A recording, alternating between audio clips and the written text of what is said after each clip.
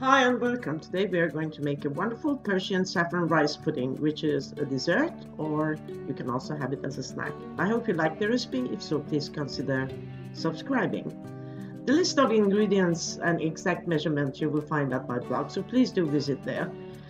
And measure everything and have them ready to go before you get started.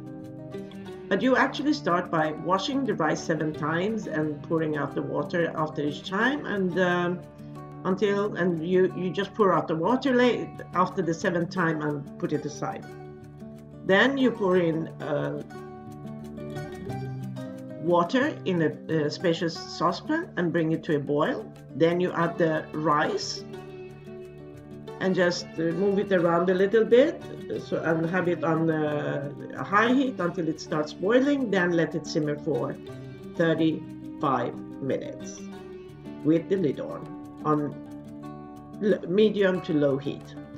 Then you lift the lid once in a while so that it doesn't boil over. Just watch it.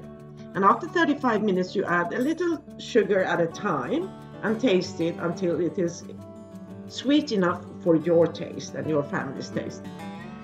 And put the lid on again and let it simmer for 25 minutes. Then after 25 minutes, you add the butter, the cardamom, the rosewater, almond, and saffron.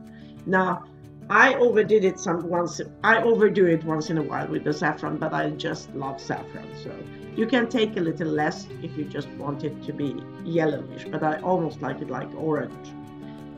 So mix it well and put the lid back and let it simmer for 20 minutes.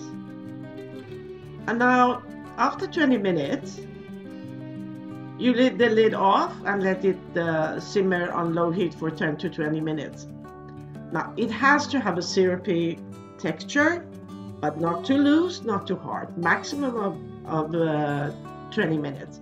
Then you put them in small bowls and decorate it as you wish. This is what I made for Christmas, for a Christmas party, so it looks like a Christmas tree. So just let your imagination flow. As we say in Iran, Noosh Jan, or enjoy.